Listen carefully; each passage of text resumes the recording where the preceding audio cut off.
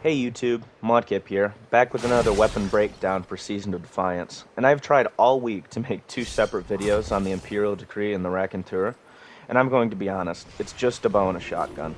So I'm going to cram all my thoughts about both of these weapons into one video, save my time mulling over it, and save yours watching it. Luckily though, the Imperial Decree, a kinetic shotgun, has at least some purpose in Crucible. It might not be the only craftable aggressive frame, but the Raconteur D is absolute crap with quite possibly the worst perk selection I've ever seen in a shotgun.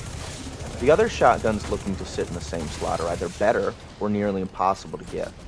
Astral Horizon is just better, as you can get the same roll as Imperial as well as get an Adept version allowing for Adept mods. And the Fractifist is only dropping from dares on rotation, so good luck with that.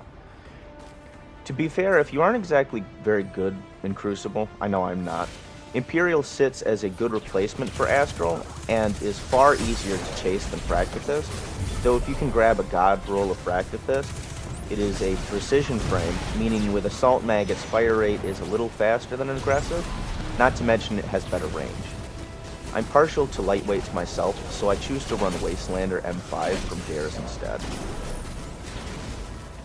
If you're a shotgun ape and love running and gunning, craft Imperial Decree with full choke to tighten pellet spread, assault mag to increase fire rate, and a choice between threat detector or slide shot in the third slot, and opening shot in the fourth. I would not advise trying shotguns of any variety outside exotics or pinpoint slugs in PvE, as the limited ammo capacity and the very singular target damage makes them not very good for anything other than Crucible.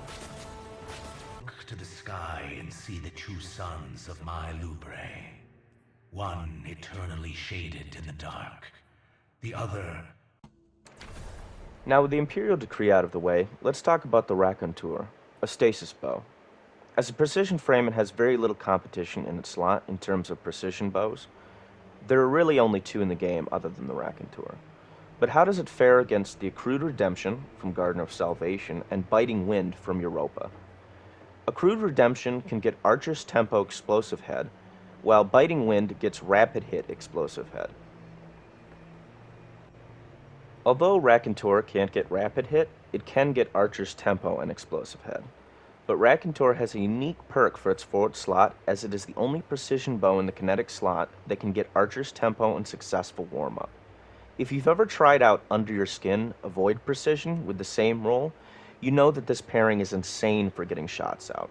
And while Raconteur doesn't come with Land Tank, an insane survivability trait that reduces damage by 15% at max stacks, it does come with Noble Deeds, which activates after pretty much any team play, such as assisting allies with revives and buffs. Noble Deeds essentially shortens the time between shots because it buffs handling and reload speed. This boost lasts for up to 10 kills. Raconteur might be just another bow, but with Noble Deeds, Archer's Tempo, and Successful Warm-Up active, it can really put in the work. And as of right now, I'd say it stands as the fastest shooting precision available in the game. Sadly, it is just a bow, so its usefulness in high-end content is situational at best and detrimental at worst. Not to mention, why run any other bow in the kinetic slot other than Wishender? If you like bows, pick it up. I'm running Elastic String, Fiberglass Arrow, Shaft, Archer's Tempo, and Successful Warm-Up.